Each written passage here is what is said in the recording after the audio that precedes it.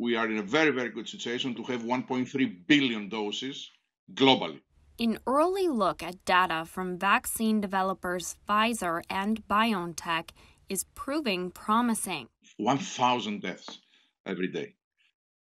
I can't count how many people are losing their jobs every day. So it's a very important day for humanity. In fact, Pfizer says the shots may be 90% effective at preventing COVID-19. 90% is a game changer. 90%, now you are hoping to have a tool in your war against this pandemic that could be significantly effective. They also say this data puts them on track to apply later this month for emergency use approval from the Food and Drug Administration.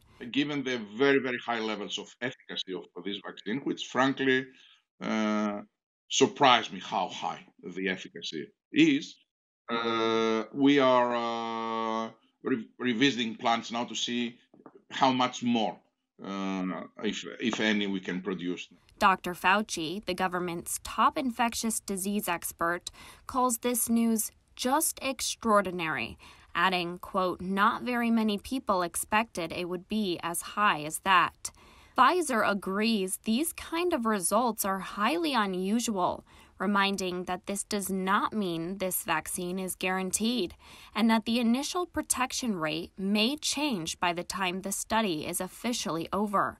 Medical experts say it will likely still be into 2021 before a vaccine is released to the public.